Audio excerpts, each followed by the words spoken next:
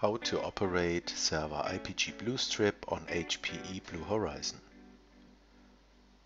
For rehydration, use 8 molar urea, 1% chaps, 30 millimolar DDT, 0.5% strip buffer, your amount of sample, and add to 10 milliliters of water. First, apply a plastic sheet and place your IPG strips in midways of both directions.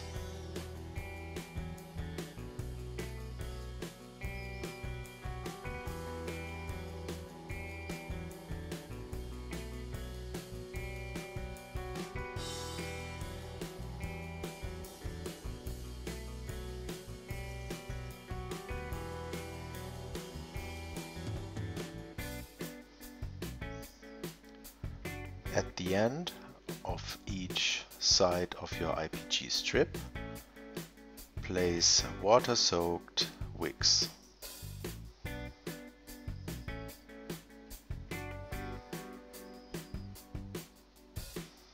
Use parafilm to avoid a dry out.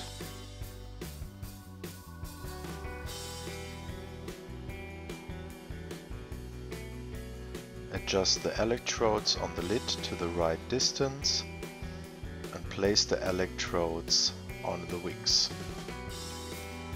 Plug in your pins and prove the positioning of anode and cathode. Set the chiller to 20 degrees, use a start voltage of 150 and an end voltage of 3000 volts. Adapt volt hours according to the strip length.